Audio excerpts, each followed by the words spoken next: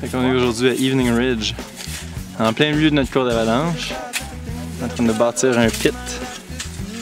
Moi je regarde, Manu pelt. Ouais. C'est tout notre groupe. Notre boss, là-bas en orange. Puis en arrière, ben, on a Whitewater, la montagne de ski.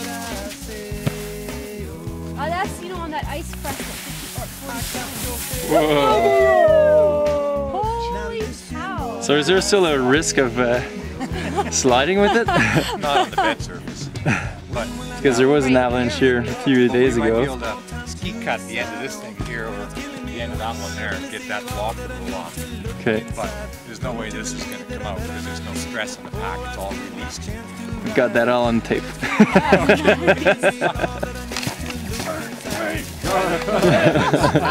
We didn't get stuck.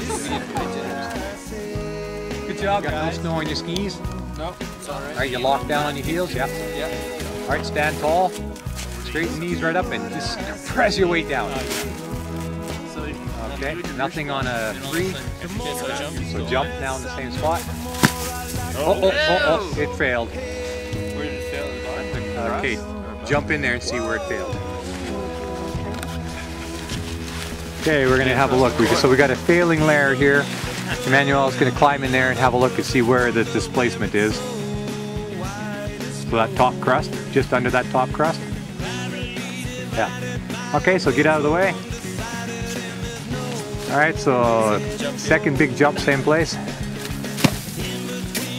Okay, it just keeps moving that same parcel. So jump again, same place.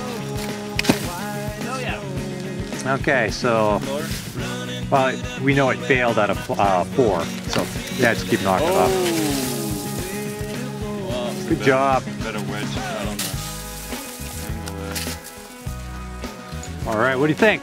Want to ski the slope now? Yeah. Nope. Well, come on. It's already all slid. Just a bed surface. Broken down.